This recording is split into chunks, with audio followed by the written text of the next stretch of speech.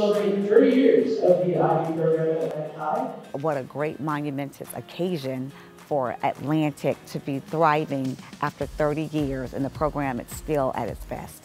It's a rigorous program where we've had a plethora of different challenges that take different forms, whether it be papers or investigations, experiments. It's definitely good to see how we've grown and developed and become more adept at studying the changing world around us.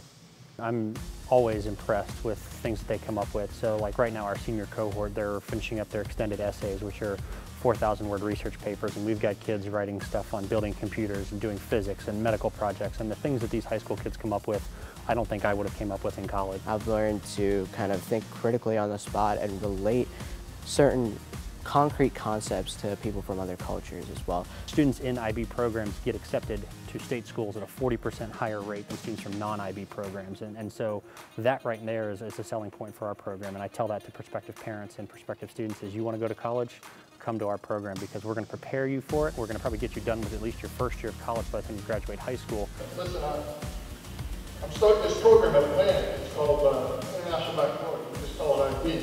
I'm proud that some of them have come back here to teach, and some of them are teachers and they teach in the IB program and so on.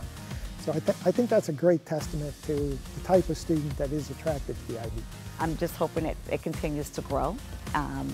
Definitely become more diverse, and some of the students that have gone through it, maybe they'll come back to teach here at Atlantic, which would be great as well.